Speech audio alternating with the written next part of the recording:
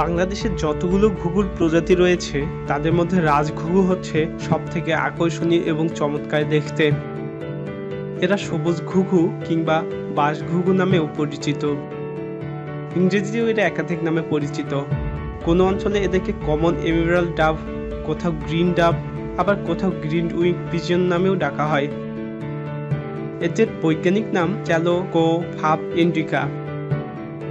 এরা মূলত কলাম্বিডি গোত্রের অন্তর্গত অত্যন্ত সুন্দর ঘুঘু পাখি বিশেষ। বাংলাদেশের কোথাও কোথাও এদেরকে পাতি শ্যামা ঘুঘু নামেও ডাকা হয়। সারা পৃথিবীর এক বিশাল এলাকা জুড়ে এদের আবাস। সংখ্যার বিশালতার কারণে এদের মোট সংখ্যা নির্ণয় করা যায়নি। গত কয়েক দশক ধরে এদের সংখ্যা অনেকটা কমে গেলেও এখনো আশঙ্কাজনক পর্যায়ে পৌঁছায়নি। তবে কোনো কোনো অঞ্চলে এদের অবস্থা খুবই খারাপ। সে কারণে IUCN সবুজ ঘুঘুকে আশঙ্কাহীন প্রজাতি হিসেবে তালিকাভুক্ত করেছে। সবুজ ঘুঘু ভারতের তামিলনাড়ু প্রদেশের প্রাদেশিক পাখি হিসেবেও পরিচিত। ঘুঘুর দ্বিতীয় কোনো প্রজাতির মধ্যে এমন বৈচিত্র্যপূর্ণ রং নেই। পুরুষ ঘুঘুর পিঠের দিক এবং ডানার ধাতব সবুজ বা পান্না রঙের হয়ে থাকে। পিঠের দিক গোলাপি ধূসর বা উজ্জ্বল গোলাপি বর্ণের হয়। মাথা ও ঘাড় হয় ধূসরাভ। কপাল, ভ্রু এবং ঘাড় সাদা রঙের হয়। ঠোঁট লাল এবং পায়ের পাতা সিঁদুরে লাল বর্ণের হয়। স্ত্রী জাতীয় ঘুঘুর রং প্রায় পুরুষের মতোই, তবে ফিকে। কপাল এবং ভ্রু হয় ধূসর। মাথা এবং ঘাড় বাদামি হয়। ঘাড়ে সাদা পট্টি নেই বা থাকলেও সেটি অস্পষ্ট। পিঠের উপরে সাদা ও কালো মোটা পট্টি থাকে।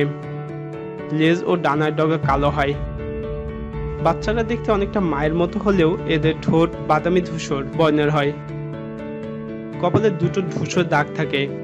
লেজের নিচের দিকটা লালচে বাদামি বর্ণের হয়ে থাকে। গলা ও দেহের নিচের অংশেও পালকের প্রান্ত হলদে রঙের হয়। সবুজ ঘুঘুদের দৈর্ঘ্য কম বেশি 25 সেন্টিমিটার হয় আর ওজন হয় 130 থেকে 135 গ্রাম। এরা 6 থেকে 7 বছর পর্যন্ত বাঁচতে পারে।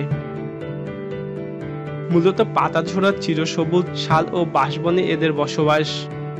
সচরাচর একাকী ছায়াঘেরা বনের নির্জন জায়গায় বা ঝোপঝাড়ের মেঝেতে হেঁটে বেরিয়ে মাটিতে পড়ে থাকা ফল ও তার বীজ, শস্যদানা এবং কিছু কীটপতঙ্গ বিশেষ করে উই পোকা খেয়ে থাকে এরা। খুব সকালবেলা এবং দিনের শেষের অংশের দিকে খাবারের সন্ধানে বেড়ায় এরা। বাকি সময় বৃক্ষজালে বসে সময় কাটায়। এরা খুবই সতর্ক এবং লাজুক স্বভাবের পাখি। কোনো রকম শব্দ পেলে দ্রুত বেগে উড়ে যায়। বনের ভিতরে খুব কম উচ্চতায়ও বেশ দ্রুত গতিতে উঠতে পারে এরা।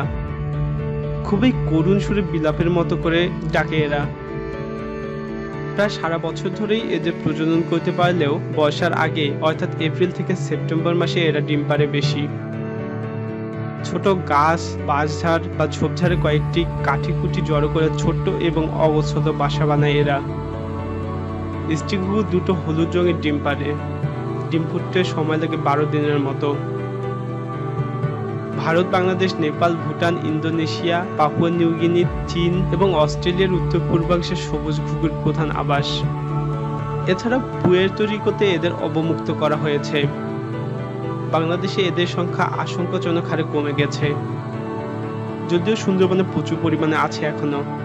সিলেটের বিভিন্ন বনেও এদের দেখা যায়। একসময় সমগ্র বাংলাদেশে এদের বিস্তৃতি ছিল, কিন্তু শিকারীদের কবলে পড়ে এবং বাঁশঝাড় এবং ঝোপ জঙ্গল কমে যাওয়ায় বর্তমানে এদের তেমন একটা দেখা যায় না। তাই বাংলাদেশে এরা প্রায় বিপন্ন। তবে বাংলাদেশের দক্ষিণাঞ্চলের গ্রামীণ বনভূমিতে এদের এখনো দেখতে পাওয়া যায়। পশ্চিমবঙ্গের অভয়ারণ্যতেও এদের বেশ ভালো পরিমাণেই দেখা যায়।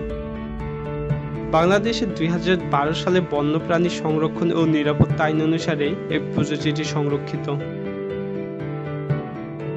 ভিডিওটি ভালো লাগলে লাইক বাটনে ক্লিক করুন এবং শেয়ার করে আপনার বন্ধুদেরও দেখার সুযোগ করে দিন। আপনার কোনো মতামত থাকলে তা কমেন্ট বক্সে কমেন্ট করে আমাদের জানান এবং এরকম মজার ভিডিও দেখতে আমাদের চ্যানেলটি সাবস্ক্রাইব করুন।